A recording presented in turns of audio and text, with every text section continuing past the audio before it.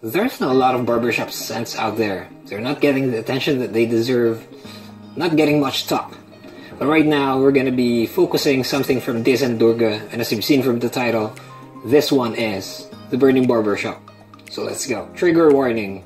If you do not like decants or samples, you can click away on this and miss the things that you need to know about DS Durga's Burning Barbershop. But if that's alright with you, let's go.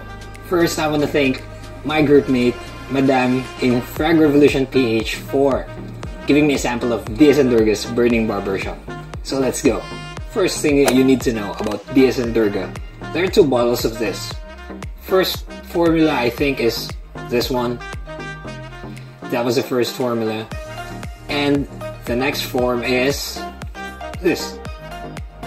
Now, I don't know which one I got, but I believe I got the reformulated version. I'll get into that later. Next thing that you need to know, the price. Well, right now, I'm here searching in eBay, and for 50 ml bottles, I'm seeing $134, $125. For 100 mils, we got $200, $180. So, it's quite pricey if you ask me. So with the price being mentioned, is it worth the price? We'll get into that later. Next thing that you need to know about this, versatility.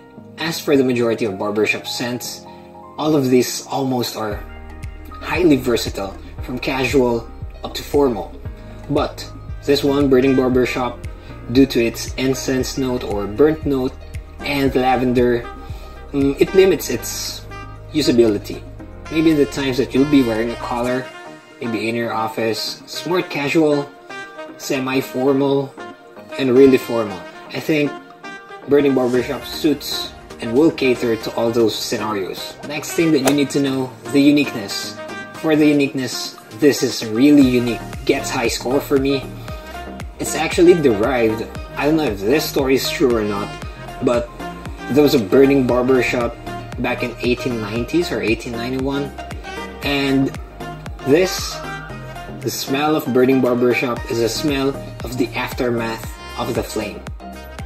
Yeah, burnt woods on a bed of lavender and maybe a bit of lime in there. I don't detect any mint in this. So just to sum up the picture, it's just a bed of lavender, on top of it smoky, incensey woods. So that's it. That's what you're getting for the duration of the life of this fragrance. With that being said, this is not the most mass appealing scent out there. So this one would cater to the more experienced enthusiasts or those who like their scents with a little edge, a little twist.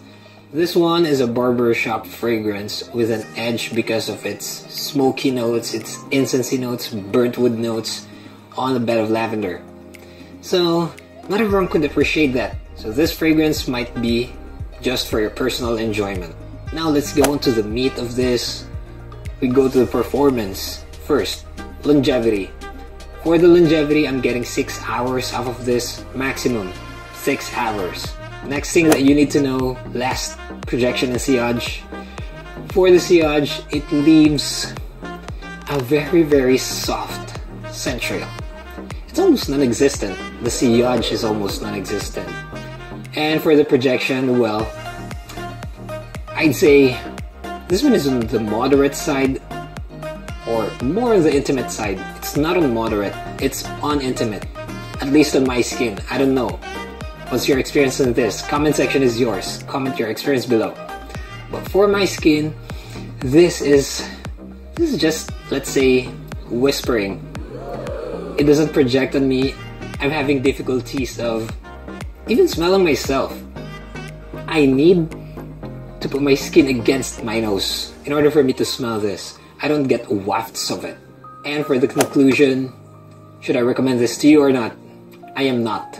I'm not recommending this to you unless you really like lavender scents with incense, or that you want that burnt nuance with not a lot of fuss.